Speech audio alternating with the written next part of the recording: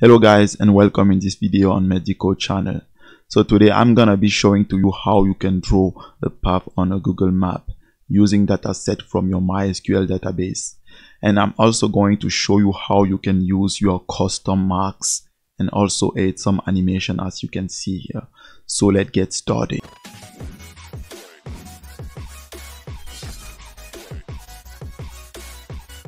So before we start, I need to specify that you can download this project from the description below, and it also means the world for me if you hit the subscribe button for helping me doing more such of videos. Thank you.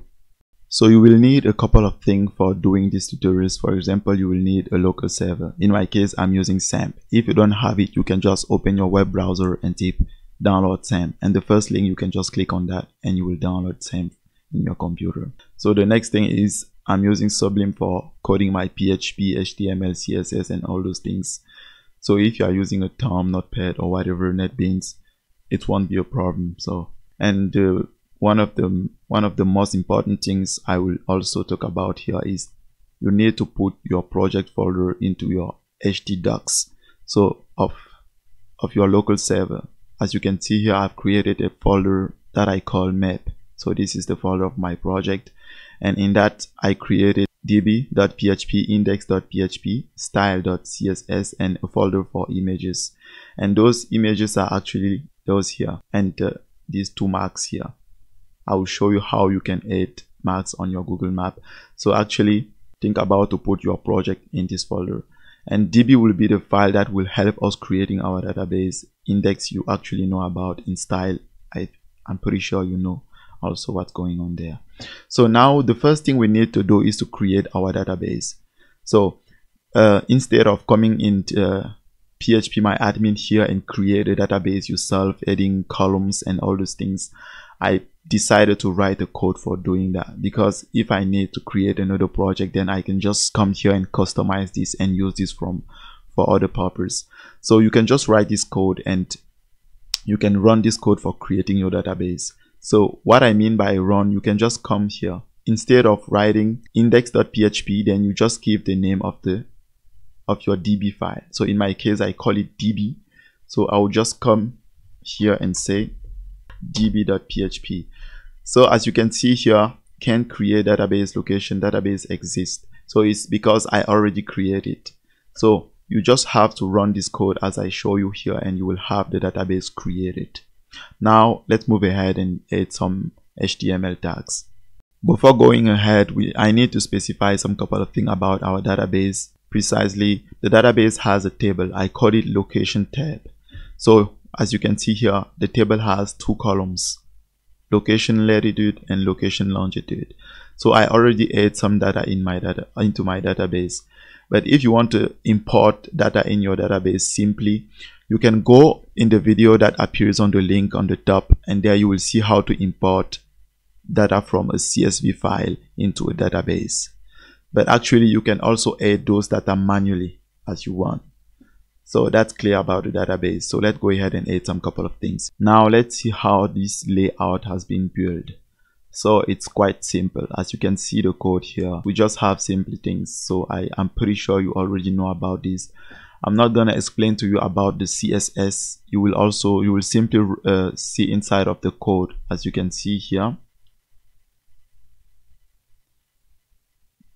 So these are CSS code, and here you have the HTML, and it's quite simple. And the button here, actually it's for reloading the page. When you maybe change something in the database, or maybe you have uploaded new data into your database, then you can just click on reload, and then the new path will be drawn on the screen here. You have the navigation here, which is actually this here. So it's quite simple. Now let's have a look on the PHP code.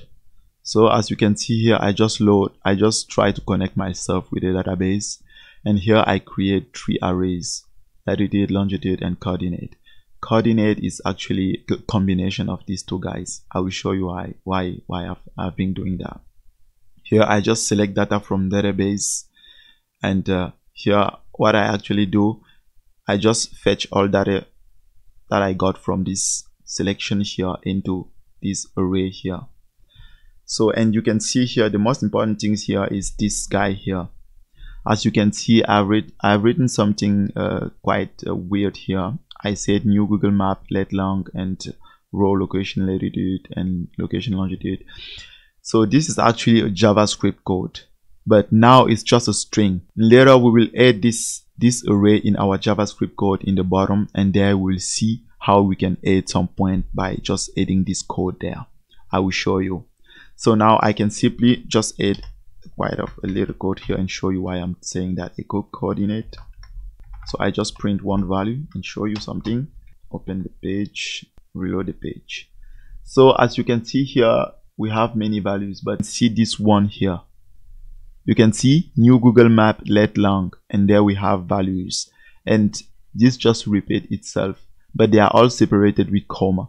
This is actually Google map point that we have created inside of this table coordinate, and later we will just call this table here for adding our point on our Google map. This is the main idea of that point. So I'll just remove this. So now, and here, as you can see, this is just for removing the comma in our last element on the table, because the last one will have this comma at the end, and we don't want that. That's why I just trim the coordinate last element and remove the comma. So this is about the PHP code. Now let's go ahead and see the JavaScript part. Hey guys, thank you for watching videos on my channel.